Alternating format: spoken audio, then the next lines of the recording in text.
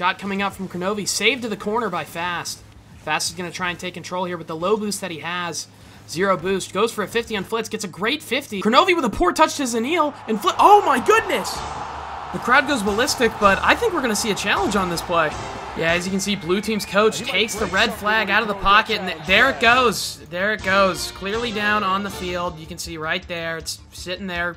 Everyone can see it. We're going to have to look back on this. Let's take a look at the replay brought to you by RLTV.com. Yeah, shot coming up from Zanil, and as you can see, it's very hard to see. Let's wind it back a little bit. Yeah, Flitz does get a touch out, and the ball is rolling out, so we should have a call coming here from the referee.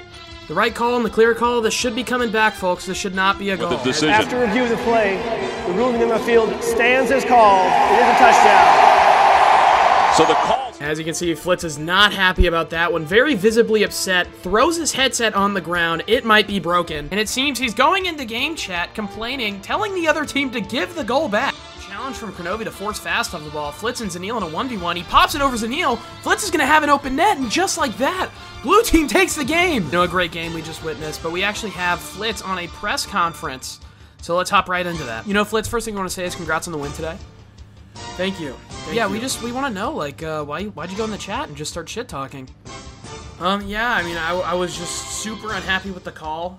It was very obviously not a goal. They almost gave me, you know, an unsportsmanlike conduct, which would have been another unearned goal from the orange team. You know, I'm really just hoping that, you know, I'm hoping that the future of our sport can be saved with some better reffing.